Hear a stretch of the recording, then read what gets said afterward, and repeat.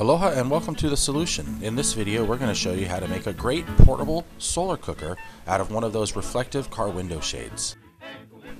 This design is great because they're inexpensive, they fold up and store out of the way, and they cook absolutely delicious food.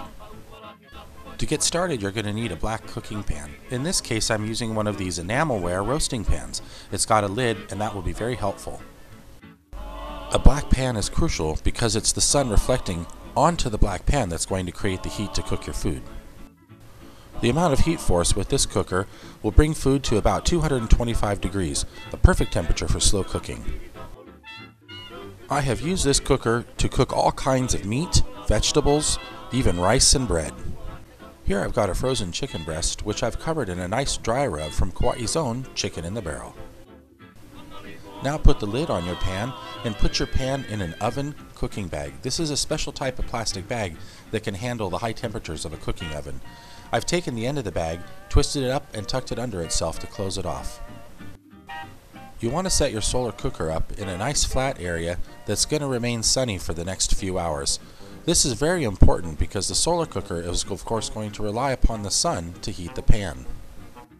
I use a couple pieces of Velcro to hold the funnel shape together. You can use binder clips or anything else that will help it keep that shape.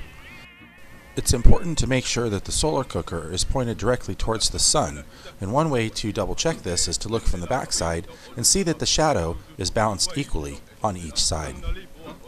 I find that the higher quality windshield reflectors that have a thicker cardboard backing are much better for this application. Give your solar cooker a little support from the breeze by propping up on the sides. Here I've used a couple of overturned buckets. Total cooking time is about 2 hours, so halfway through I'll turn a little bit to keep tracking the sun. When you see condensation form inside the bag, this is a good indication that your food might be done, as water boils at 212 degrees. And sure enough, it was finished. Nice and tender, but cooked all the way through, makes some absolutely delicious chicken. Just look at that. This type of solar cooker is cheap and quick to make.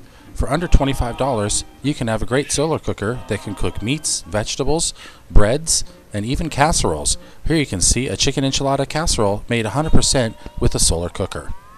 Thanks for watching. Aloha!